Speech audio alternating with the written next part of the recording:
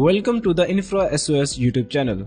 In this video, we are going to talk about the ISO27001 Compliance checklist and we are going to talk about the audit requirements. So we are going to first start with what actually is the ISO27001 Compliance. So the ISO27001 is an international cybersecurity standard designed to help organizations secure the information systems. Additionally, it helps the organization implement an effective information security management system, which is known as ISMS, to safeguard their information. Now, if you were to summarize all of this, basically, it outlines the requirements for an ISMS such that an organization can implement it effortlessly and be fully confident in keeping information secure. After knowing what ISO27001 Compliance is, let's talk about the requirements for ISO 27001. So starting off this list, we have that we need to appoint an ISO 27001 team. Now the first step towards achieving the ISO 27001 standard is to assemble a team to oversee the ISMS implementation. Further, the team members should have knowledge and experience in information security. Now in addition, your team should have a leader to drive the project as well. Now the security team creates a plan detailing all ISMS implementation processes, including objective, cost, time frames, etc.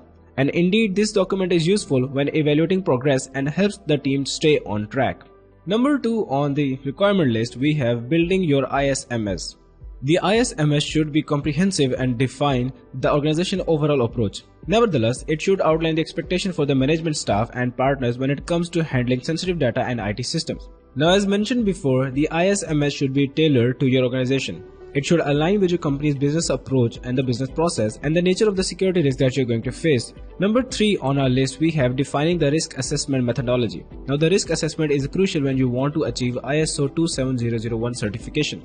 For this reason, the organization should take a systematic approach to the understanding the potential security threats and the likelihood of them happening. Given that, risk assessment begins with mapping out the business assets involved in information handling, and the next step is to identify all assets and document them accordingly to priority. Number 4 is conducting a risk assessment. Now performing a vulnerability assessment to identify any weaknesses that could lead to unauthorized access to sensitive data. An in-depth security assessment is essential to establish the likelihood of a cyber attack. Now to conduct a comprehensive risk assessment, you should combine various strategies.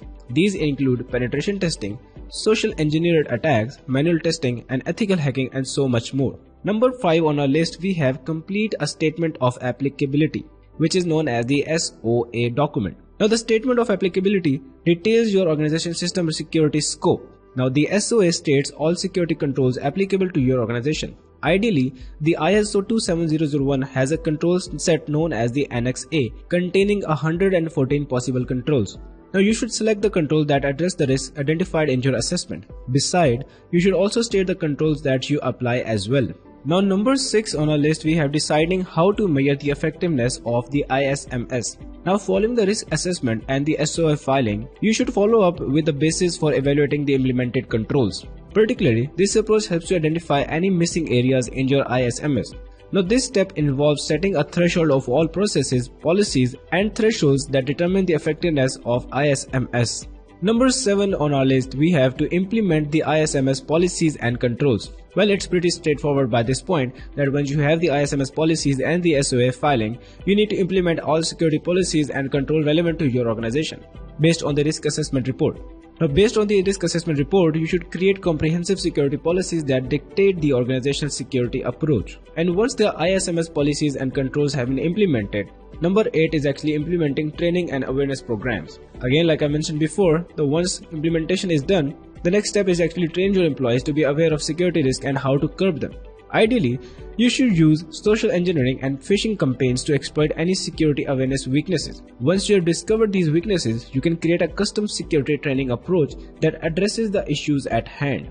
Now number 9 on our list, we have to assemble the required documents and records. Now it's pretty straightforward that to comply with the ISO 27001 standard, you should properly document every security procedure, provide proof of the procedures, and prepare the required documents during the auditing process. And number 10 is to undergo an internal audit. Now an internal audit of your ISMS helps identify the areas that actually need improvement and it gives an insight into the relevancy of your ISMS. Now what you can do is that you can choose an accredited ISO27001 auditor to perform an audit and a comprehensive document review. Afterward, implementing the audit device, implementing the audit advice and address all the non-conformities identified by the auditor. Once that has been done, the next step is to actually monitor the ISMS. Well, it's pretty straightforward at this point. The ISO 27001 requires organizations to monitor their security system and procedures. Now significantly, monitoring enables you to detect any new vulnerabilities in real time. It even enables you to verify whether your security controls achieve the required objectives or not. You should implement a monitoring solution that monitors your ISMS continuously and collects the user logs for auditing. And number 12 is to perform subsequent audits and assessment. Well, the ISO 27001 requires the organization to perform subsequent security audits and assessment. You should hold management review quarterly or annually. Now, if you need to remain compliant to the ISO 27001, then annual risk assessment are mandatory. At number 13, we have performing a certification audit. Now, the final step toward the ISO 27001 compliance is a certification audit. Now, you need to hire an external auditor for this particular task. The certification audit is more extensive and is performed by an accredited body that's a member of the International Accreditation Forum. The ISO 27001 certificate lasts for 3 years. During that period, your organization should perform annual audits. Additionally, you can check out InfraSOS. Now with the InfraSOS, you can check if your Office 365 users and Active Directory users are compliant for ISO 27001. And to add to this information, the InfraSOS does not actually bound to only ISO 27001 compliance framework. It can also check your Active Directory users and Office 365 users for other frameworks or other compliance frameworks as well. Now the link to InfraSOS website is in the description box, so make sure to check it out. After that, let's also discuss about the ISO 27001 audit requirements. The very first thing that we're going to talk about is that the audits are necessary to ensure the ISMS meets the set criteria like we have mentioned before. Now these audits involve competent auditors reviewing whether the ISMS and its element meet the standards requirement or not. Also, it checks whether the controls and policies are practical and efficient and can help maintain the organization's security posture. Like mentioned in the list before that, we have two different types of audits. We have the internal audit and the external audit. So if you were to talk about the internal audit, then an internal audit is done by the organization using its own resources. And we have already explained the procedure of an internal audit. And after that, we have the external audit. Again, we have talked about it that the external audit is known as the certification audit of ISO 27001.